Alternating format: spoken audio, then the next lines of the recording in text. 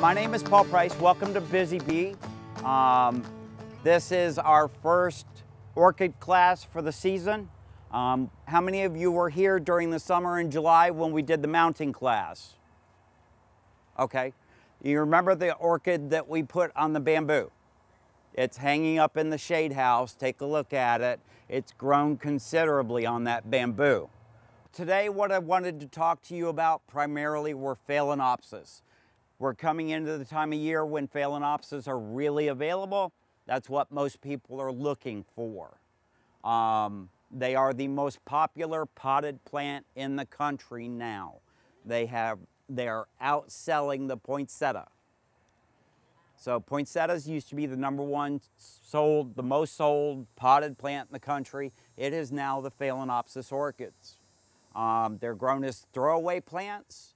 I'm here to tell you, don't throw them away. Get them to rebloom, mount them on the trees. You can see up behind me on the tree, we put a couple on the tree during the last class in July.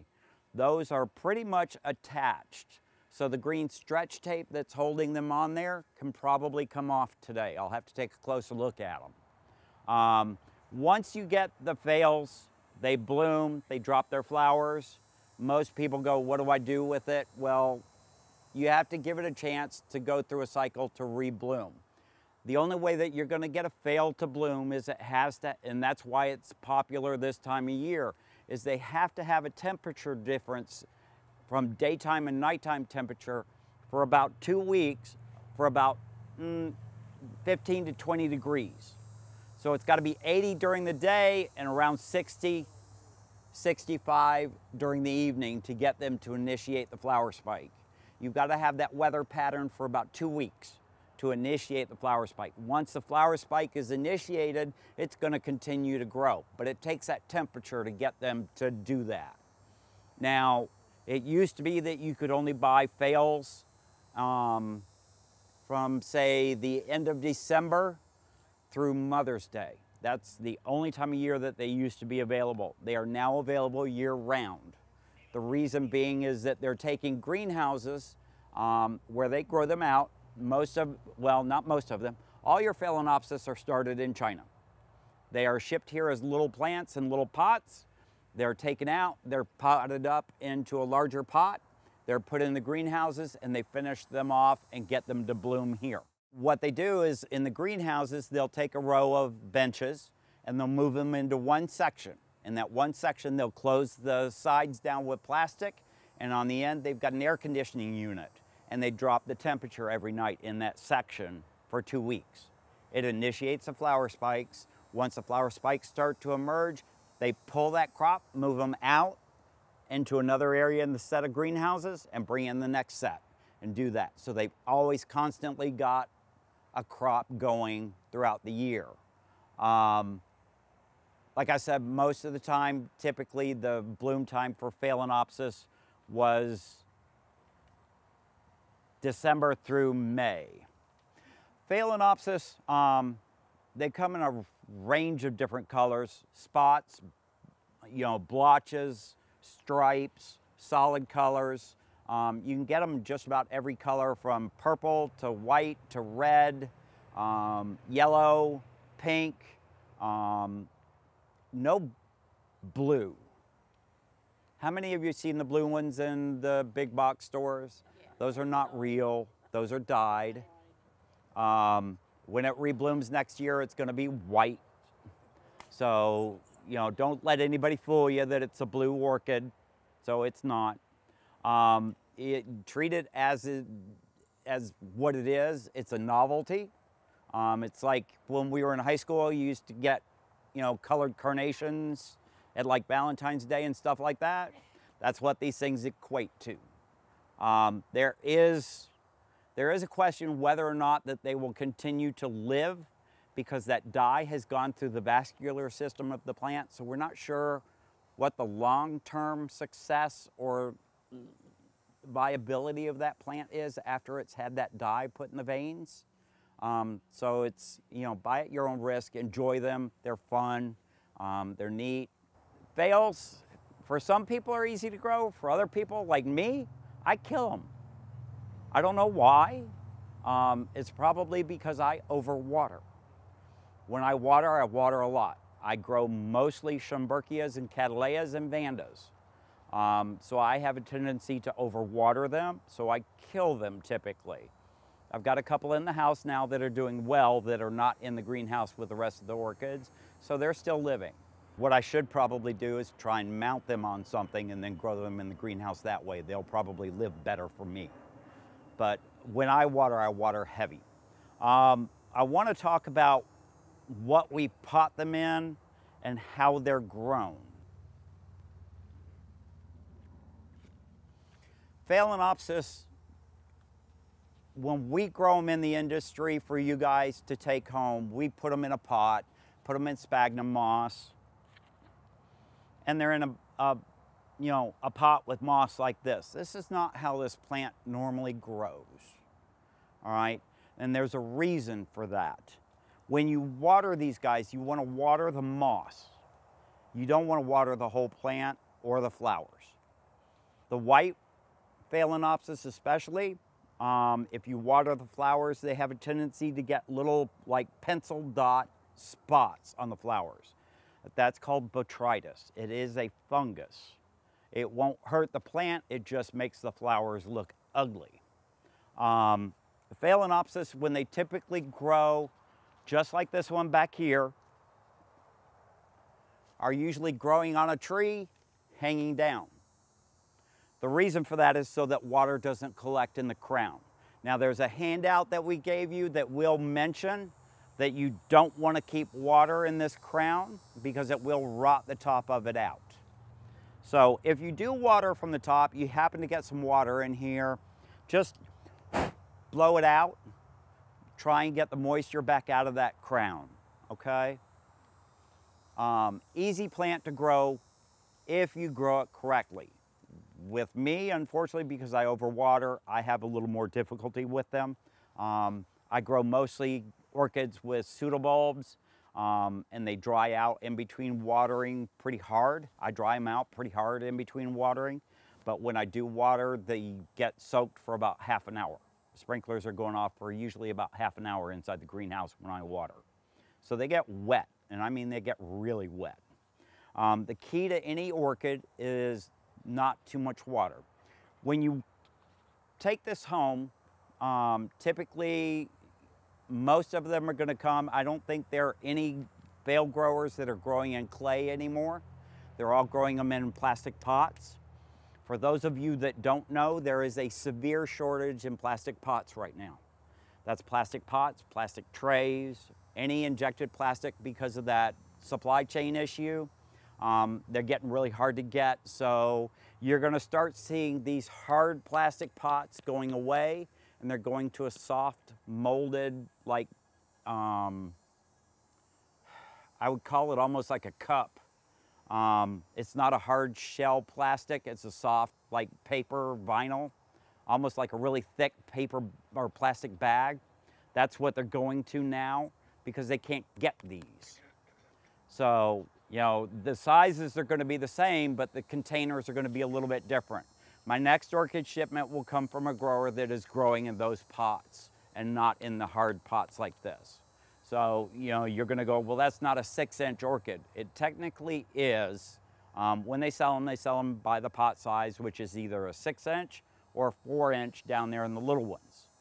So the pot sizes may vary, but just be, you know, understanding that there is a really bad shortage. How many of you know that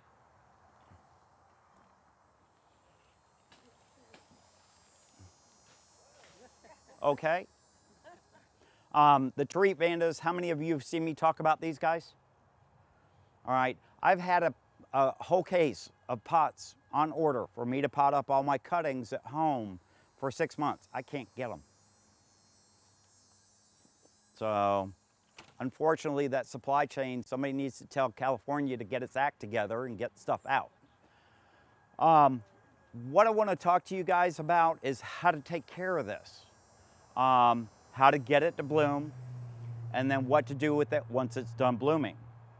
How many of you have, let's do this.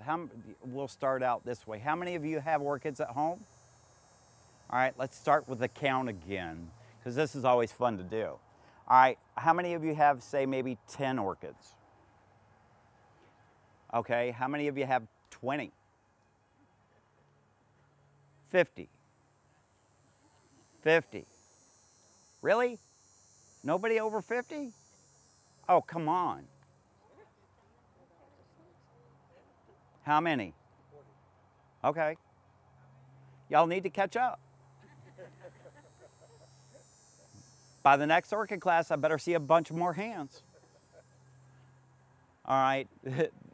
That in itself can be somewhat of a nightmare when we start getting cold every night. Then you have to do that, what we call the orchid shuffle, where you take them in and out every night. Yeah. Guess how many orchids I'm moving when I move? 150. How many? 600. Wow. That's just in the greenhouse. That's not all the cuttings. So that's not all the cuttings and not all the plants that are potted up as cuttings. That's just in the greenhouse. Right now, they're all on their own because the sides have come off the old greenhouse and I'm starting to move plants and benches out. So I'm hoping we don't get a freeze yet. Yeah, I heard it was going to be 40 degrees Shh. Sunday night. Shh. Hush. Don't you say that. All right, let's talk about this real quick. I want to talk about temperature before we go any further, because we're headed into that time of year. The temperatures, once you get to 50 degrees, you have 3 different orchid species or types that don't like to go below 50. And that's your hard cane dendrobiums. These guys, hard cane dendrobiums. Okay, these guys do not like to go below 50. They will drop all the leaves off this cane. Next year it'll send up a new cane, you'll get all new leaves, you'll have a bare cane on the back. Just because it's bare, don't cut it off, because that pseudobulb still acts as a battery, so leave it alone. The other orchids that don't like to go below 50 are vandas. They'll do the same thing. They'll drop all the lower leaves and you'll get a plant that looks like a palm tree with a bare stalk with a bunch of roots hanging down. So once you start going towards 50, bring it inside if it's hanging up in a pot. If it's mounted on the tree, and you're gonna find this with this vanda that's mounted on the tree, they have a tendency to get some protection from the tree itself. So 1, frost doesn't land on them. 2, there's something about the tree itself that helps protect that orchid from cold. And they don't drop their leaves like they do if they're in a basket. I think what it is more is it's more wind that does damage to them than it is the actual cold itself, unless we go into a freezing temperature. This one, you know, it's on here, it's still got all its leaves in the back, so, you know, it's gone from July till now, it's doing pretty good. So we'll have to watch it and see what it does, you know, November, December, January, February, because those are typically our coldest months. We do get a couple of cold snaps in March sometimes. You can get a freeze in this area up to the full moon in March. So be aware of that. Don't be surprised if you do get one. From what I've been hearing from people, they're expecting this to be a cold winter. So I don't know what to expect yet. Knowing my luck, because I'm moving an orchid house, it's going to be a cold winter. So it never fails. The other orchid that does not like to go below 50 are Phalaenopsis. Below 50 degrees, towards freezing, the white ones, if they're in bud, will blast every flower bud on them. They'll turn yellow and fall off. So those are the 3 orchids that you want to try and keep above 50 degrees without fail. Now, there are varieties that you can let stay out down to, I would say, 34 degrees before you have to start worrying about them freezing. Any of the Cattleyas, anything with a hard pseudobulb on them, like any of the Oncidiums, these guys will take that cooler weather. There are Dendrobium nobles. How many of you have seen these in the stores? They get the flowers all the way up the cane. These guys love cold weather, and they will bloom better with cold weather. These are extremely well suited to grow in our area. So I've been trying to get more and more of them. I'm not going to see any more until probably, I would say sometime in the spring when they start blooming.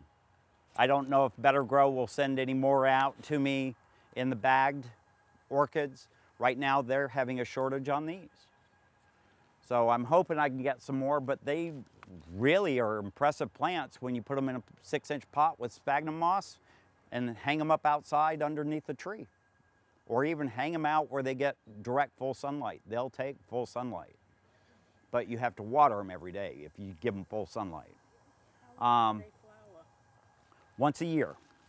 When they flower, once a year, and it's usually for about 3 weeks.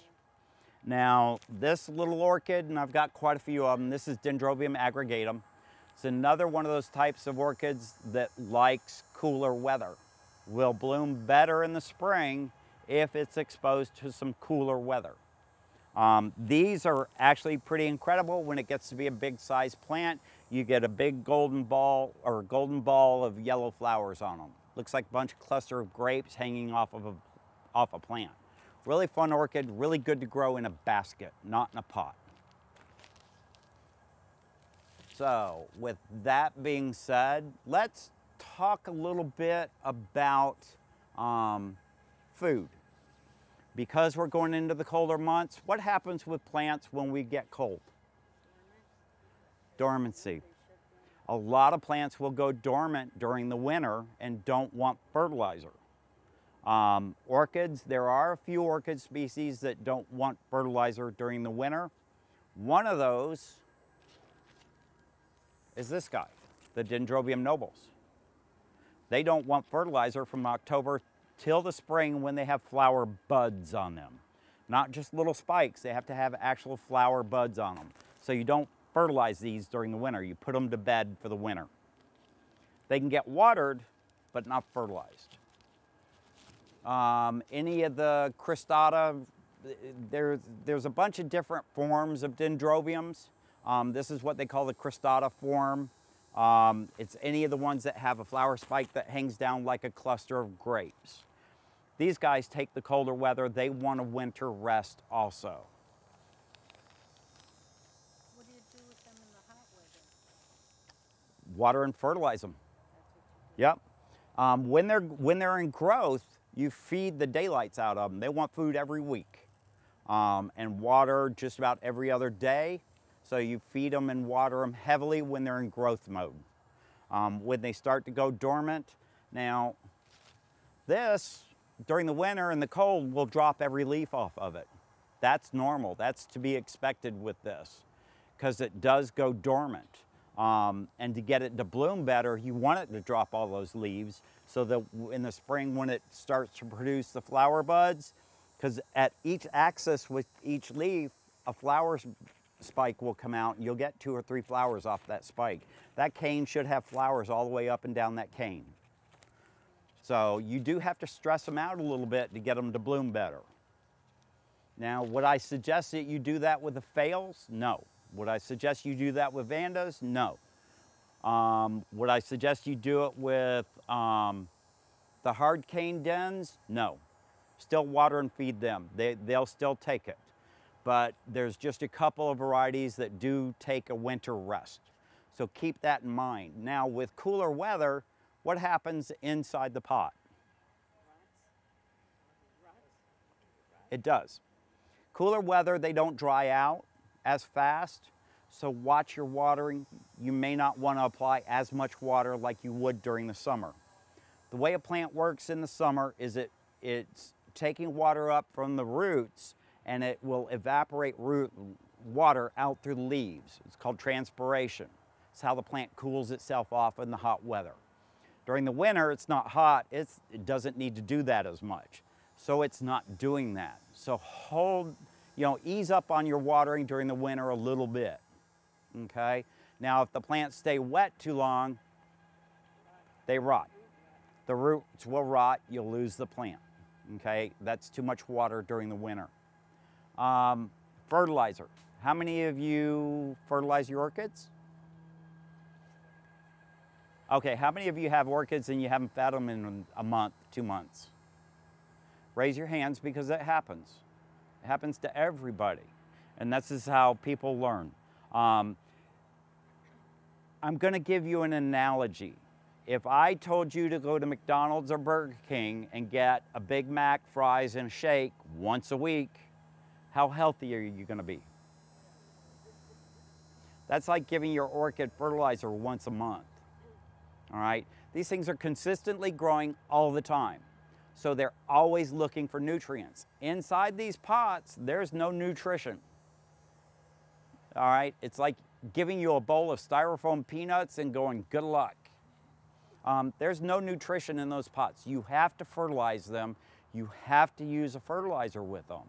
Now, I didn't bring any back here this time because I don't normally suggest doing them as a way to fertilize the plants. And that's a slow release pellet. Now, when you repot the orchids, you can put a slow release pellet on top. So as that plant is getting readjusted back into the pot, it's always getting a little bit of food every time you water, because that fertilizer will release food into the pot and onto the roots when you water it. Now, to feed them, you need to be using a water-soluble fertilizer. It's the only way you're delivering food to that plant on a consistent basis. Well, I've got 3 different types of fertilizer up here, and I've got 1 supplement to use. The old standby is Better Grow, and one is their regular orchid food, and the other is a bloom booster. What they usually recommend is this once a week for 3 weeks. The 4th week of the month, you put the bloom booster on it. So you switch it up and you give it a little bit of extra food. Now, do the commercial growers do this? No, they don't. Commercial growers are using a 20-20-20. This has all the nutrients your plant's gonna need to flower, root, and grow new foliage. It's gonna give it everything it needs. It's a balanced fertilizer. It's gonna do everything that that plant wants it to do. So some people will just use this, and sometimes they'll add a bloom booster at the end of the month as the 4th week. But most of them are using just 20-20-20. Because let's be honest, when they're using fertilizer, they're using a 25-pound bag at a time, and it's going out over the whole crop. Now, how many of you have heard me talk about the Better Grow head grower, Robert Palmer? Okay, Palmer's Orchids over in Sarasota, Florida. If you ever get a chance to go over there, I highly suggest you take a trip and go see his greenhouse.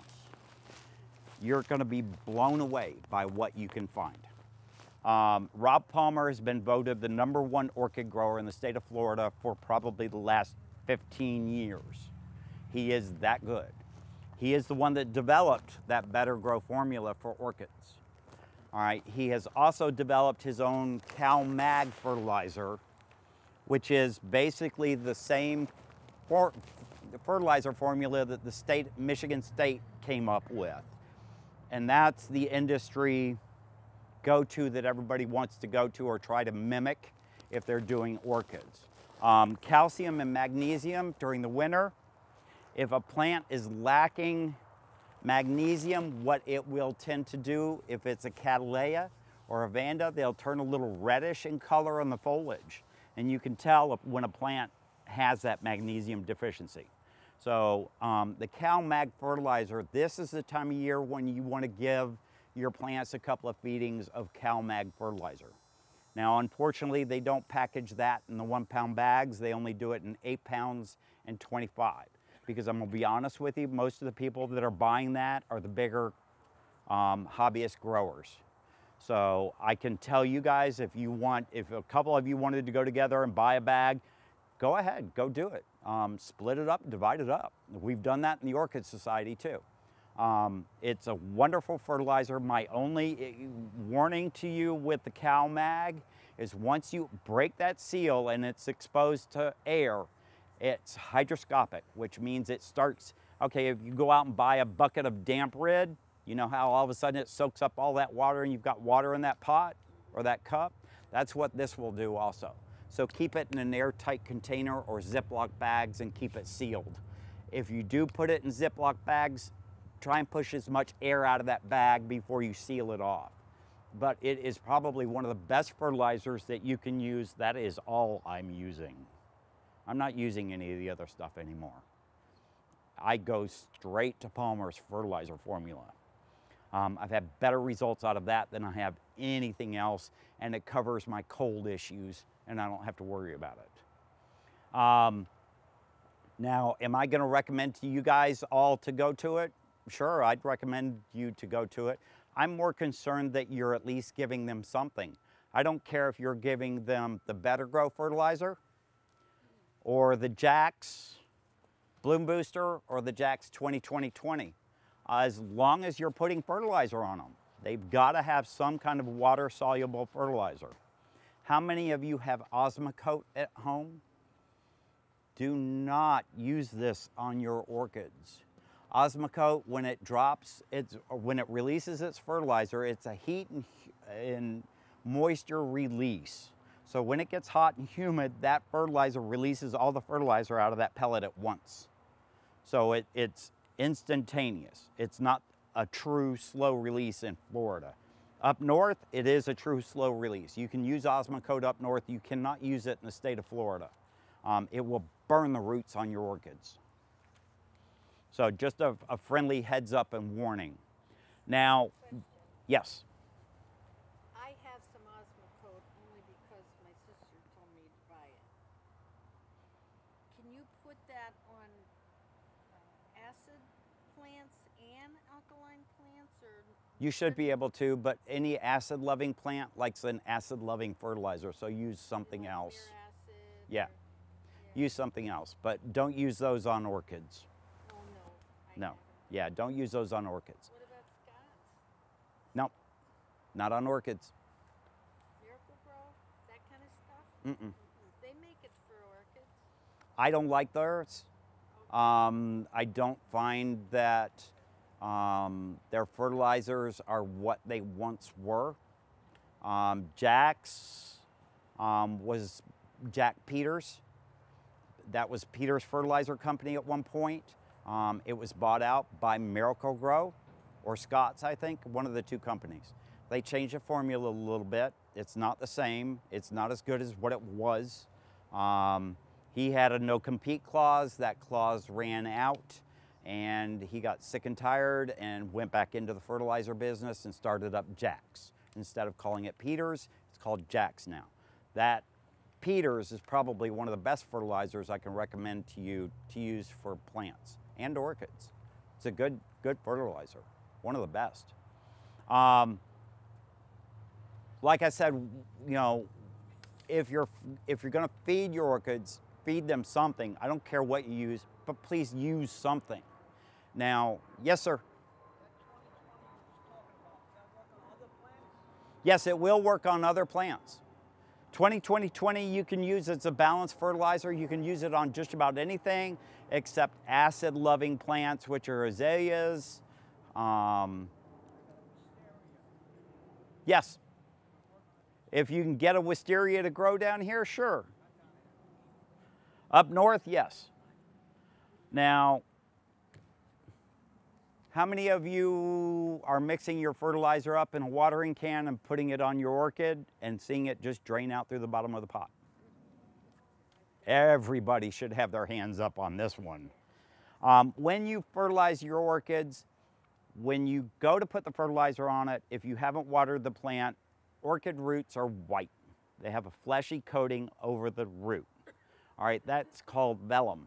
It has a mechanism that seals off the root that keeps the moisture in the root. So when you first wet it off, it's going to go from white and it's going to start changing color and it's going to go to green. Once it's green, it's absorbing the nutrients back into the plant. Now, if you're doing a foliar feed where you do put fertilizer on the leaves of a plant, you want to use a spreader sticker. And even when you're doing it in the pot. Spreader sticker is soap. It's basically soap. It's what we call in the industry a surfactant. What it does is it helps distribute that fertilizer evenly over the whole leaf. And then instead of you just pouring it on and it dripping off, it sticks to the plant. So it doesn't just, you pour it on and it just drips right back off. So the soap. Spreader sticker. Spreader sticker, yep. It's like you going into the shower, taking a shower, washing your hair with shampoo. If you don't rinse that shampoo out, you have a film in your hair. What you're doing is you're leaving a residue of film of fertilizer on that plant. So the plant actually has a chance to absorb it. It's going to make any pesticide, fertilizer, or fungicide work 99% better than when you don't use it. I can't recommend something better to use when you're using any kind of chemical or any type of fertilizer. Do you use both fertilizer and that? Yes. You add this, if the fertilizer says a tablespoon to a gallon of water, this I believe is either a tablespoon or a teaspoon. I'm not going to open the package up and read it right now because I don't have my glasses on anyways, but follow the directions to a gallon of water with your fertilizer. So, you know, you put your fertilizer in, you put the spreader sticker in, and boom, then it starts working correctly. If you just put the fertilizer in the water bucket and then go to put it on, it's just going to go on it and drip right through the pot and out onto the ground. So it's not as effective. You will see better results with your flowers. You'll see bigger flowers. You'll see more flowers if you're using a spreader sticker. There's a bonus to that. How many of you had to put no-see-um spray on this morning? On me? Yeah, on yourself. Oh, always. How many of you had to put bug spray on this morning? Spreader sticker has a tendency to knock thrips down, which are no-see-ums. Those little no-see-ums will take a vanda flower bud and just destroy it. A spreader sticker, whenever you fertilize, will help knock down the thrip population too. So, you know, it does a couple of different things which are beneficial for your orchids. It's beneficial for all your plants. The best thing with the spreader sticker is it does help to knock down thrip populations. How many of you have gardenias in your yard? How many of you have oak trees in your yard? They're thrip magnets. If you've got oak trees, you've got grass, you've got thrips. So anything that you can, thrips or no-see-ums. Oh, how do you spell that, Uh, T-H-R-I-P-S. yes, ma'am. I didn't hear you. T-H-R-I-P-S. Okay. There are 13 different species of thrips in the state of Florida. Oh, I didn't know that. Yeah. I never heard of no-see-um, so I came to Bureau. A lot of people used to call sand fleas no-see-ums, but thrips are no-see-ums. And it's all through Florida, even north. Yep. Even up north, you get thrips up north too. Unfortunately, because of our pesticide use around the country, a lot of the one species of thrip, which is the western flower thrip, is resistant to some pesticides now. So there's a way around that. There's a new pesticide out called a metacloprid. They are not resistant to a metacloprid. They are resistant to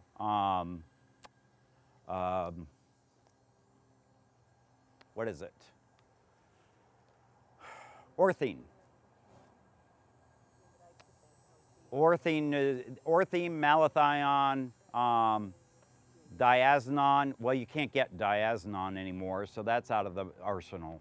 Our main use for thrips now is malathion, pyrethrin, or orthine, which is acephate.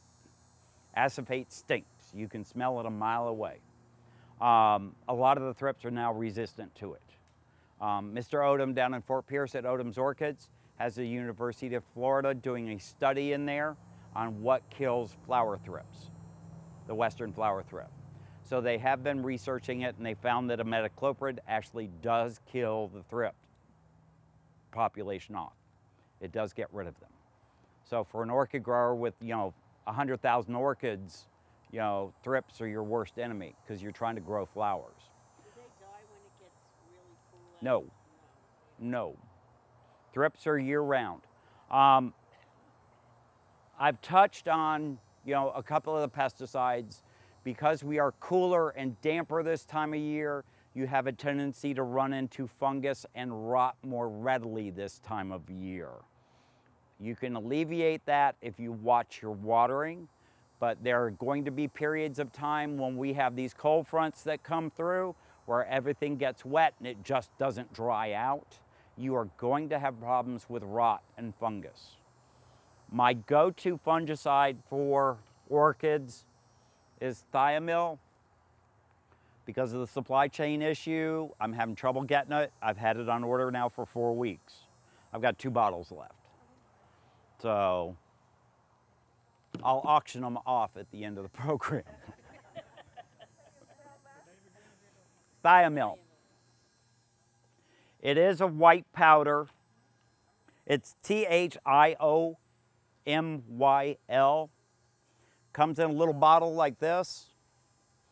It is a systemic pesticide. That means it gets sucked up into the tissue of the plant. The plant actually draws it up into the plant itself. So it has a tendency to give the plant some resistance to fungus and rot. It's probably the cheapest and the best fungicide that you can use on the market and the less toxic for you. When you're fertilizing and you're using the spreader stickers, I get these little, like, I don't know if it's a bug or what it is. It's like a little, yeah, it's a little hard dot. Okay, that's scale. Grows on the leaves. Grows on the leaves, that's scale. It is scale? It is a scale. It's a little bump, little hard dot. You can peel it off. Yeah. That's scale. The insecticides that I've told you about will control scale. If you want to get rid of them, you can pick them off with your finger or a cotton ball, soaked with rubbing alcohol, and just wipe them off and clean them off. But the systemic insecticide, which is imidacloprid and acephate, will help give your plants protection against the insects. Acephate and what? Imidacloprid. Don't ask me to spell it. Yeah. Is that caused from too much water? Or No, it's just the that's an insect. It's an insect that comes in on plants. Cattleya orchids are more susceptible to scale, so are oncidiums. Phalaenopsis, you typically don't see scale on them that often. I very rarely have I seen scale on Phals. Yeah, I've seen it on cats. It gets gooey. Hmm. It makes the sticky. Okay. Yep. Can you put that in with when you're fertilizing? And No. You never mix fertilizer with insecticide or fungicide. You do them separately. They're separate treatments. And how often do you do If you're doing an insecticide, it's one application, then a second application 10 to 14 days later. and that'll be on the directions? It's on the directions. I'm going to tell every one of you, I've been working with this stuff for a long time. I still read the directions every time I use one of these products because I work with so many different ones. I don't commit them to memory, and I'm going to tell you the same thing. Read the directions. As an employee of a nursery, I am legally bound to tell you to read the instructions on these chemical packages every time. I've seen 2 people, one person with brain cancer from some of this stuff, I've seen another one where it has crystallized his lungs, and he's down to 30% use of his lungs because of the fungicide and pesticides that he sprayed. Now, that's because he wasn't wearing a respirator, he wasn't wearing the proper clothing, he was going in a white t-shirt, shorts, flip-flops, and going in the middle of a fog bank. Well, you can't fix stupid. So, you know, he's dealing with his own issues because of that. But anytime I use this stuff, I'm wearing rubber gloves, I'm wearing a respirator, I don't play around with it, I'm not taking that chance. A very close friend of mine's wife passed away about 3 years ago from brain cancer. And she was the one that sprayed their greenhouses with all the chemicals. The husband didn't. The wife did all the spraying. She's the one that developed the brain cancer. And she, you know, after she did, she passed away about 1.5 years after it was discovered. So, you know, use these things, use them wisely, use them correctly, and use, you know, the proper PPE, okay? A couple of the different ones that you can use.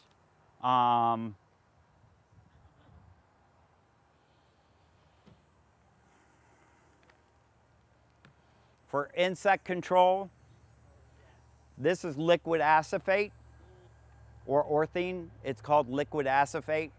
This is one of the things for the systemic insect control. This gets sucked up into the tissue of the plant. This is a metocloprid. All you have to do with this is attach it to the hose, go through and spray the orchids. So it makes it much easier. Now, if you've got 1 or 2 plants that you've got problems with, use a 3-in-1. This will cover you for fungus, mites, spider mites, or insects.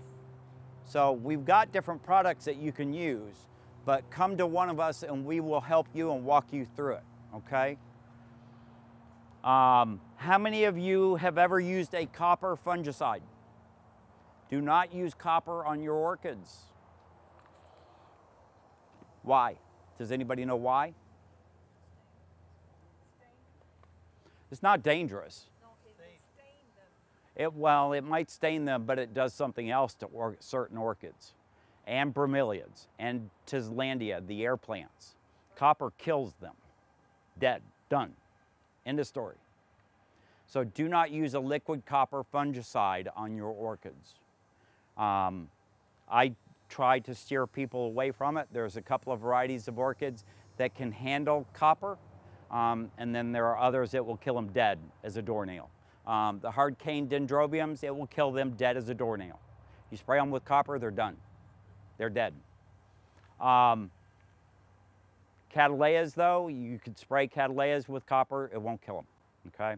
I'm going to get away a little bit from the pesticides and fungicides, and I want to talk more about Phals. Feeding them, how to take care of them in the house, and then how to repot. Who here has not repotted a Phalaenopsis before? Come on up. I'm going to give you guys 2 chances.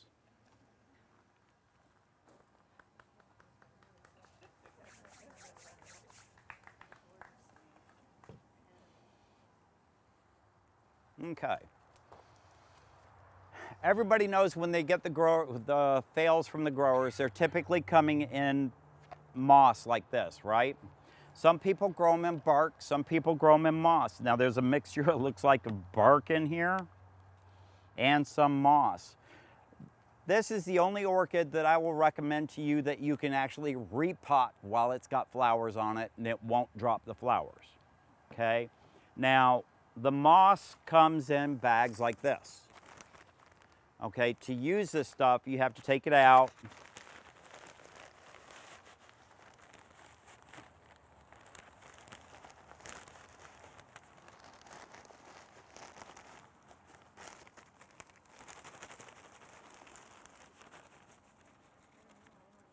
And put it in some water. What that moss is doing is it's starting to absorb the water again, so it becomes useful. Now, how many of you grow them outside where they get rained on? You want to grow those orchids in bark. You don't want to grow them in moss. The reason being that, okay. The reason you don't grow Phalaenopsis if they're getting rained on in moss is if we start getting those winter cold fronts and that rain comes through like it does every other night, it seems like, they never get a chance to dry out. They will rot quicker. So if you're growing outdoors where they get rained on, grow them in bark, grow them in a basket, grow them with bark. You can put them in a pot. Just make sure that it's well draining bark mixes. And then grow them in a pot and hang them up outside. But don't grow them in moss if you're going to grow them under a covered roof or if you're going to grow them inside the house. Okay? Now for you, to repot an orchid is actually, a Phalaenopsis is probably one of the easiest orchids that you can repot. They're very simple to do. This one, usually I recommend you buy an orchid that actually has a name tag on it. You're gonna find the ones at Home Depot and Lowe's that don't have name tags on them. I don't recommend those guys because you can't show them. You can't take them to a show if they don't have a name on them. And I wanna know what the lineage is on these guys. Now, what you're going to see on this is when you start taking this out, and I'm seeing it already in this, when you go to repot these guys, if the moss is staying too wet, the roots are going to rot out on it. And I'm seeing it already. See this? See how it's flat? It's got no meat to it. That's got a little bit of meat on it. That's got a little bit of meat on it. But this, yeah, if they're flat and mushy, that means it's rotted. So you have to be really careful.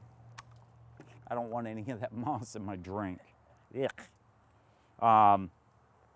You don't want to keep them sopping wet all the time.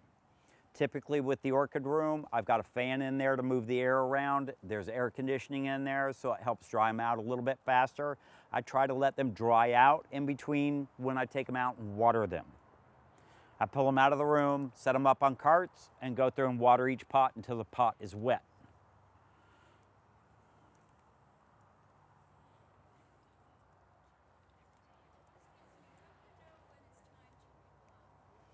On a phale with sphagnum moss in the state of Florida, you should be repotting every year.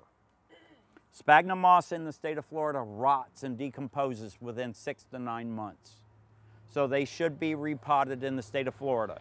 Now up north, if you're up north and you've got them up north, they can actually go a couple of years in the same pot of sphagnum moss. They cannot do that down here. Now you're doing repotting for the health of the plant, not because you want to right. Right. What happens with that sphagnum moss in the state of Florida is because of the heat and humidity, it tends to break down and rot much quicker. And it goes bad within 6 to 9 months.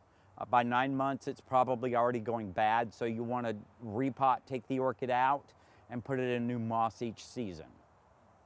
Okay? Now you can see by this one, you know, most of the foliage or the flesh on the roots is rotted. It's gone. So this needed to be repotted. Now, I've had how many of you have been to one of my orchid classes before? Okay, so you guys know what I'm doing. For those of you that have not seen this, orchids are susceptible to viruses. So you do want to sterilize your tools between plants. And I do it with just a simple plumber's torch. You just turn the knob, press the button, and the flame's on. To turn it back off, you just twist the knob and it's off. Easy, not dangerous, very easy to use. The best way to sterilize your tool. All right? No, because you're going to burn your finger by the time you sterilize the tool.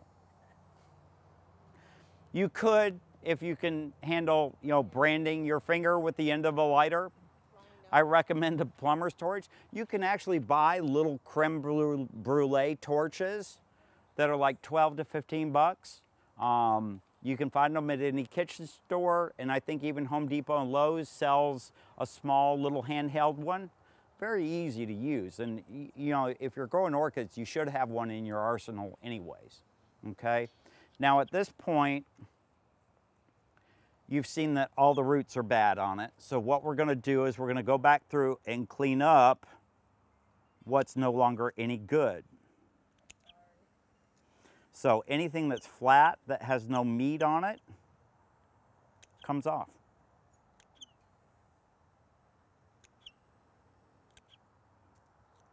And the root, just for you guys that are new to this, the root is not actually this. All right, the root is this little hair. That's your root. The stuff around it is called vellum. That's the stuff that protects the root from losing all its moisture. So what I'm doing is anything that's just a bare root is going to die anyways. So I want to clean those all off.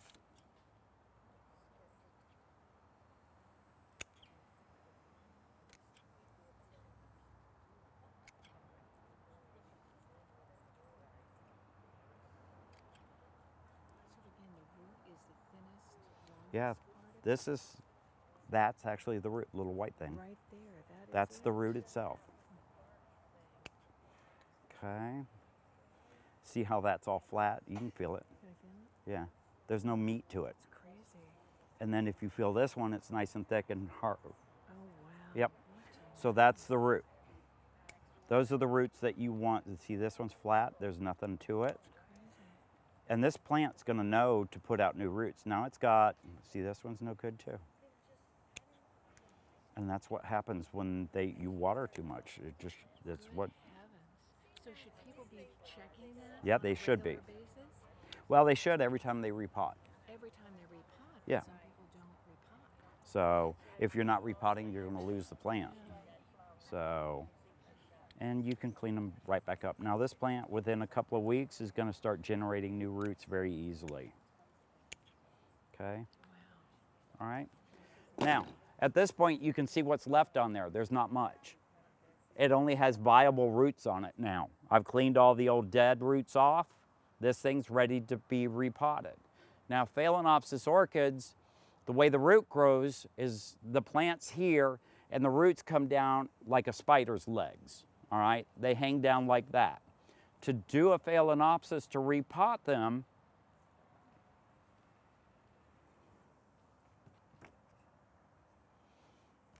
you want to use, I'm going to stick this guy right here. And we're going to talk about him in just a second. Is once this stuff has, soaked up all the water it's going to soak up, you take it out. You wring it out.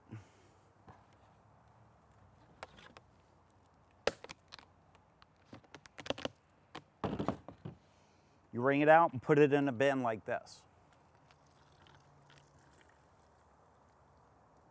You just want to rehydrate it so it will start soaking up water again. Sphagnum moss, when it dries out real hard, has a tendency not to want to soak water back up.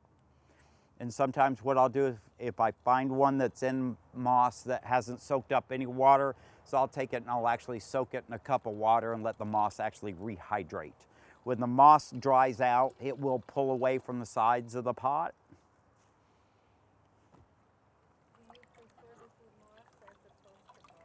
For Phalaenopsis, I prefer moss if I'm going to grow them inside. If I'm growing outside, I will grow them in bark. Especially me with the way I water, because I water so heavily, I want to make sure that those roots have a tendency to dry out. Now, these did not dry out that well, so most of the roots that were in there had rotted. So it's time to repot it. So do you soak the bark? Some people do, some people don't. That's, there's conflicting opinions on that. And I'm going to tell you, do what you think you're comfortable with. If it's a good bark mix, it's going to dry out in between watering. If it's a mediocre to moderate bark, it may have some stuff in it that stays a little moist. Now, the Better Grow Orchid Phale mix has some other stuff in it that will stay wet a little bit longer. So be a little more hesitant with that to, wet it before you. If you're using just bark, sure, you can wet it without a problem. That I would not wet that before I used it. Okay? Now, here's where you get to have some fun. Now, like I said with the orchids on Phales, the way the roots grow is they grow down like a ball or a spider's legs. So you want to take a clump of moss like this, put it up underneath the roots, let the roots hang over the side of it. This is where you get to have the fun. So hold it like that. You take the ball of moss, put it up underneath, okay? And then what you will do with moss afterwards is sometimes I'll fluff it up a little bit and I'll take it and I'll put it around. You don't have to pack it. Not too? Nope, you don't have to pack it. And I don't suggest that you do pack it in. You want it to be kind of fluffy and around the root ball, okay? There is over right there where her orchids are leaning against the little paper thing. There's 3 green plastic pots right here. Oh, right there. Sorry. Grab one of those plastic pots. When you put them back in a pot, okay, you want to gently put them down in. Now, we could have probably stuffed a little bit more moss in there, and you could take it and tuck it back there like that, but you don't want to take this and just jam it down in there. You want to leave it fluffy so that when you do water it, it does have some air in between that fiber so that it has a tendency to dry out a little bit evenly. Now, once you've got it repotted back in the pot, and this is going to be difficult because of this thing, so let's do this. No. Oh, no. We'll just take it off and leave it there. Okay. Once you put it back in, you can take the spike out, or the stake out, and reinsert it back in that moss. And then what I will do is I will take the flower spike and I'll wrap it around one time on the flower stake just to secure that spike a little bit better. A lot of growers won't do it, some will. I think the better orchid growers will typically wrap the spike around the stake a little bit like that, just because it helps it stand up better. That is repotted. Easy. They're easy to do. There's no reason that you can't repot these. It took, what, a couple of minutes? Not even. So thank you very much. Good job. So that's how you repot a Phalaenopsis. Now, if I were to do one,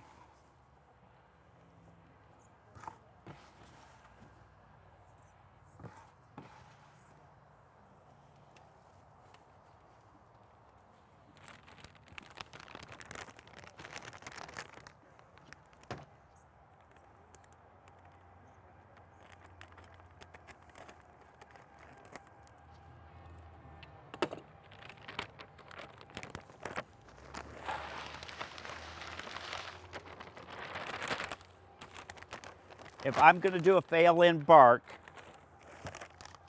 and you can see this, it has quite a bit of debris in it. If you wanted to water it to rinse all that dust out, you could, and you can, but like I said, it has some other material in it, like peat, that will suck up water. So I usually don't recommend that you do water this. You can use this just fine, either in a plastic pot or you can put it in a basket. If I were to do a Phale, Want to use mine? sure, bring it on up. I don't know what's going on with this one. Okay. Well, Probably will run. no, it's in moss. This is that little plastic sleeve that I was telling everybody about. This is the new sleeve that they're using with orchids because they can't get the hard shell anymore. You want to pass that around, show everybody? That's what they're starting to use now because they can't get the hard plastic. Now your roots in here, they're gone. There's no roots in there. That's where your problem is. They've all rotted. So, now the good thing about that is if you look, if you look at the plant, you can see the new root developing. What it's done is it's lifted itself up out of that moss. How long have you had that? This plant? Uh-huh. Probably 7 months. 7 months? Okay, that's about right. It's actually lifted itself up out of the pot. Now it's trying to put new roots out. So they will do that. They will try and get out of a pot of rotting material. So they will try to get out. So it's still alive. It's still fine. You know, everything down here is all rotted out. It's all gone. Yeah, I see that. So, I mean, that's all gone. I cut it off. That's okay. You've got 3 good viable roots on that. That plant will come back just fine from that. Now you can do it in bark or you can do it in moss. Depends on where you want to grow it. I put them outside in the lanai. Does it get rained on? No, screened in the Then go lanai. back to moss. But you just have to repot every year. So this, you've had it for 7 months. I can guarantee you, before you, it was in that pot for at least a year. Wow. At least a year in that pot. Can you bring it closer so she Yeah. can see? See the new root developing? You can see the green tip on it. See the 2 new roots here? So it will develop new roots on it. You guys can see these little green tips on the end of it? That's a good root.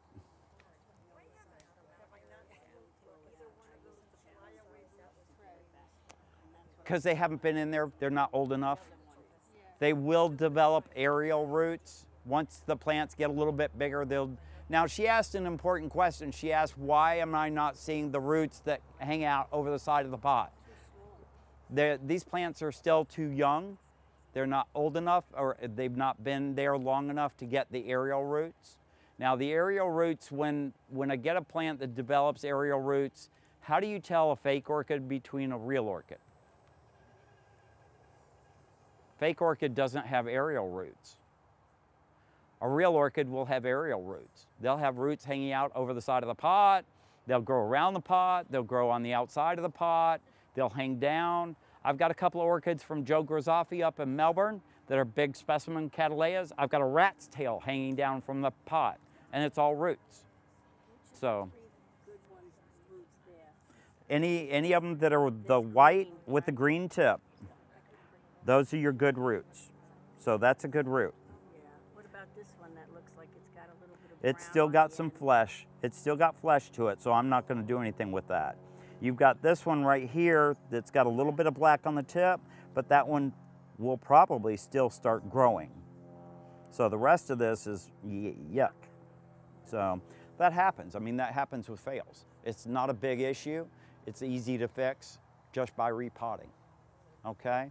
Now for you,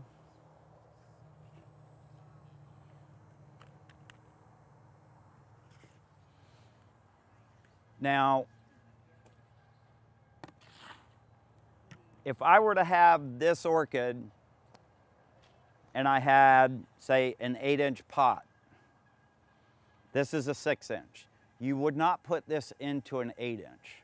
This came out of a little 2 to 3 inch plastic film pot is what I'm calling them. It's a sleeve.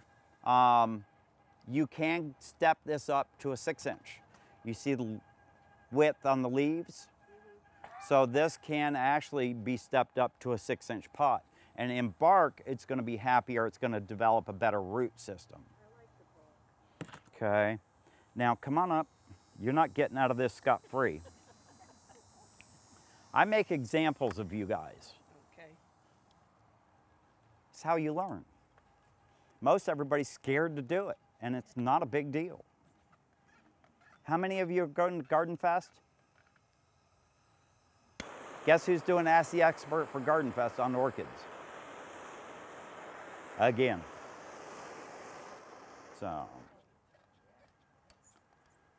you'll get another chance to hear me yak at Garden Fest. All right, so with this, it has some old flower spikes on it. I usually recommend cutting those off. Okay, the old dead roots, take them off. Take them off. I did that with one of my plants, and then like within weeks I had a whole row of flowers. It was amazing. Will you talk a little bit about trimming flower spikes at some point? Yes, I will. There is a trick to that. Now we're early in the season for that, so, but I will touch on what to do with it when it goes out of flower. Now, at this point, we've trimmed off any of the roots that I think are bad that need to be removed. The plant doesn't have to fight to try to keep that going or heal it. It's gone. The plant doesn't have to fight that battle anymore, so it's going to do much better. Now, what I recommend with a plant like this, everybody knows that cattleyas, oncidiums, anything with a pseudobulb, you know what the pseudobulb is, right? Yes? Shake your head yes or no. I don't. Okay, pseudobulb. Any orchid that has a stem that's a modified stem that is fleshy, that's your pseudobulb. The flower spikes usually come out of the pseudobulb at the top, or even like on the Dendrobium noble, that whole cane where the leaves are coming off of is a pseudobulb. Cattleyas, same thing, pseudobulb on them. Now, those hold food and water, so you know, you don't want to cut those off, leave them alone. This does not have a pseudobulb, so it has no way to store food and water. All right? Where was I going with that? I'm that tired, sorry. Trimmed all the roots and Yeah, well, you have to fertilize them. But there's a couple of different things with them. With those guys, you know, when you do trim them up and clean them up, remember that that pseudobulb acts as a battery. It stores food and water for the plant. When you water it well, let it dry out in between watering. This does not have a pseudobulb. A Vanda does not have a pseudobulb. The cuttings, that's debatable whether I would call that a pseudobulb or not. I'll have to ask a couple of experts if they would consider that Vanda stem, that terete Vanda, whether they would consider that a pseudobulb or not. But anything with a pseudobulb, you got to be a little more careful with and a little more judicious about watering. Now this guy, oh, I know where I'm going. Duh. Anything with a pseudobulb on it has a front and a back. This only has a top and a bottom. A Vanda has a top and a bottom. So the new growth comes from the top on the Vandas and the Phals. The old growth is down here at the bottom. One of these guys with a pseudobulb, and you'll understand why I'm telling you this in just a second. The new growth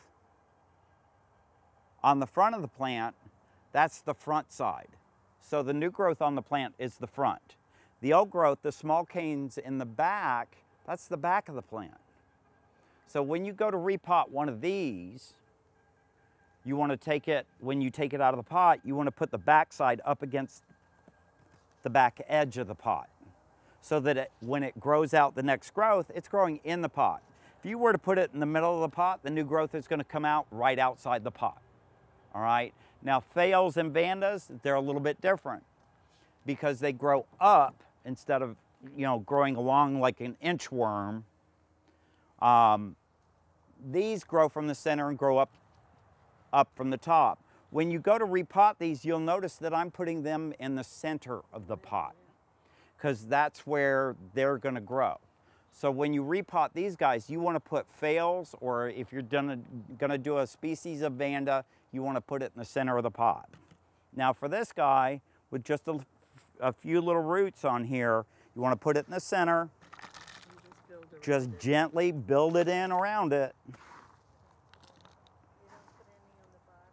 No, I'm holding it up from the bottom, And I'm putting the bark mix in. Now I'll take my finger and tuck it. I won't just jam it in there. I'll just gently tuck the bark in there. You don't want the roots to get all knotted up Right. and tight, right? You want them Well, to you have do. some space. You do want them to fill out and take over the whole pot. Right. So I'm just gently tucking it in and firming it up a little bit. I'm not really jamming it down. Some growers you'll see will take an old stake and they'll sit there and jam the stake in there and really tuck that bark in there. Don't do that because you're damaging the root. Yeah, I think so. Okay? No, I would not. No. I would do one or the other because it depends on your watering. So if you're getting rain every afternoon and you've got a plant in bark with moss, that moss is going to stay soaking wet and it's going to have a tendency to rot. Should you keep it indoors? Indoors, I'd do it. Now we're only talking Phals right now. I'm not talking cats or dens or anything else. For Phals, I would do one or the other. And depending on where you're growing, would depend on what I potted in. Okay? I think they do good in the lanai in the park. They do, you know, they'll do, if you're willing to, once, you know, here's the thing with this, because it's in bark, the minute you pour water in this, water's gonna go right through it. Well, that's fresh, brand new bark, you're gonna put water on that, the water's gonna go right through it and it's gonna come out the bottom and it's gonna be done. And you're gonna go, boy, I'm not really watering these things. And you may wanna water them more frequently. Be careful about that because the water inside down in the center of that pot may still be damp. So when you water, you know, I'm watering Phals in bark twice a week. That's it. Yeah. Okay, now if I've got a Phal in moss, I'll put it in the kitchen sink, fill up the pot full of water, let it soak for about 5 minutes, let it drain out, and I'll go back through and fill it up again, let it drain, I'll put it back in the kitchen or on the dining room table or on the coffee table where I'm gonna enjoy it in a decorative pot. I'll typically leave them in plastic, but I'll put them down inside a decorative pot. Okay, now you can do the same thing with this. Once this gets to flower, you could bring it inside, put it in a decorative pot. And that's how you repot these guys. Now with the baskets, it's a little bit trickier with the baskets because a lot of this bark is so fine it just falls between the cracks on the baskets. There's a couple of things that you can do. You can either put weed mat down on the bottom, or you can put a layer of sphagnum moss down on the bottom just to fill in between the slats on the bottom of the basket. Then you can pot them with bark. What about coconut fiber? You can use coconut fiber too. That'll help stop the bark from falling through. If you want to use coconut fiber as a potting material, you can use that as well. Just remember it will have a tendency to hold a more, you're talking about the fiber strand, Yeah. not the like core, not ground up coconut. No, it's like string. Okay, like string. Yeah, you can use that as a potting material. It will drain relatively quickly and dry out fairly quickly in a basket. If you wanted to use it in a pot, just watch your watering. I put that on the bottom and then I put the bark on top. Perfect. That stops the bark from falling out of the bottom of the basket or the pot. Now you don't need to do it in a pot, just in a basket.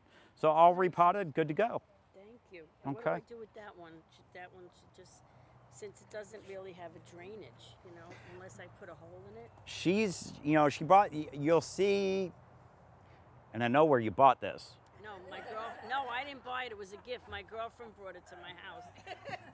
So I didn't want to throw it away when it started looking bad because it was a gift. So I figured I could save it. I'll challenge myself. Yeah, And I keep knew I was keep coming digging, here. keep digging, keep digging. I'm sure she got it at Home Depot or Lowe's, one of the two. You'll see a lot of decorative pots don't have drain holes in them. Take the orchid out of that, water it that way, then once it's done watering and you've let it drip dry in the sink, then put it back in here.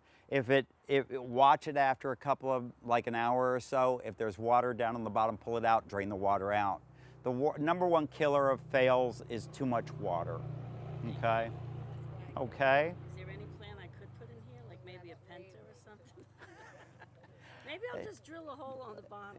You can try drilling a hole. Look, the #1 killer of plants is a pot with no drainage. Yeah. They sit there and rot in mud. So it's a decorative pot, use it as it is. If you find a plant in a small 3-inch pot or a 2-inch pot, put it in that, but don't pot it directly in it.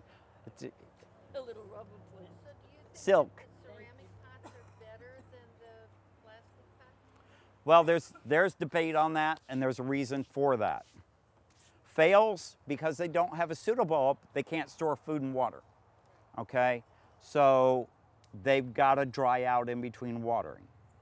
Now with Phalaenopsis, because they don't have that pseudobulb, they've got to retain a little bit more moisture. Most people will keep them in plastic. Now if you're going to grow outdoors, you want to grow them in clay pots, you can. The thing with a clay pot is it's porous, so it will wick the moisture away from the root ball so that when you pot it in, it'll dry out in between watering. Okay? I never saw a clay pot with those holes in it. Yep, that's an orchid pot. Orchid pots have the extra drainage in them. So, Question, is the stem gonna, where it actually has the spikes and the flowers, is that gonna come like from? it will. It's going to have to develop some new roots first. Give it a chance. I would wait a week before I would water it, but I would not fertilize it yet. Go with your fertilizer at half strength. Give it a week feeding because it only has 3 little roots. Be careful with it. Don't overwater it. Remember that it's got to grow some new roots. Should I do the fertilizer where you mix it with water or just do it With water. Yeah. Mix it with water at half strength. If it's telling you a tablespoon to a gallon, use half a tablespoon. If it's telling you a teaspoon, use half a teaspoon. Make it weaker. The term is weekly. So you use a weaker formula of fertilizer every week instead of a full dose of fertilizer once a month. Your orchids are going to fare much better off of a weaker formula every week. Okay? Yes, ma'am. The pattern of fertilizing, watering and fertilizing. I think I've heard you say it's 24 hours. Depending on what it is, I usually do, I water like every Tuesday and Friday or Saturday. The Friday or Saturday is typically when fertilizer gets put on, when I can actually spend some time with the plants and go through and fertilize them correctly. But remember, I have what's called a fertilizer injector. So I mix up my fertilizer concentrate in a big barrel and it gets sucked into the water lines. So every time I water, they get a little bit of fertilizer every time I water. Now for you guys at home, you can use a hose-in sprayer. Now we have finally gotten them and I've been looking for them. We did the trade shows, they finally had them. These are 20 gallons and 6-gallon, feeders. All you have to do with this is put like a tablespoon, depending on how many gallons of mix you want to do. You use, I think it's 1 tablespoon. You fill it up with water to the 1-gallon mix, put the tablespoon in there, mix it up, shake it up, put it on the end of the hose, and spray it on the orchids. The instructions are on the back of the bottle. They're very easy to use. I have been using the Miracle Grow hose and sprayer, which is a 1 to 16 inch or 1 to 16 ratio. 1 fertilizer to 16, 1 tablespoon of fertilizer to 16 tablespoons of water. So 1 to 16. I've been using that. These are much easier because you can dose it at a smaller level. So if you've only got 5 or 10 orchids, you don't want to mix up enough fertilizer, a whole pound of this. The Miracle Grow hose and sprayer, I put a whole pound of this and I fill it up and then top it off with water, shake it up, then I'll attach it to the hose and go through and spray everything. But I'm also putting spreader sticker in there too. So we'll dose out that spreader sticker. But with these, you can control how much you're using on these. These are awesome. These are absolutely fantastic. Are you mixing the spreader sticker with the fertilizer together in that? Yes. Oh, okay. Spreader sticker with fertilizer. If you're using a pesticide or a fungicide, you use a spreader sticker with that also. It makes them work, okay?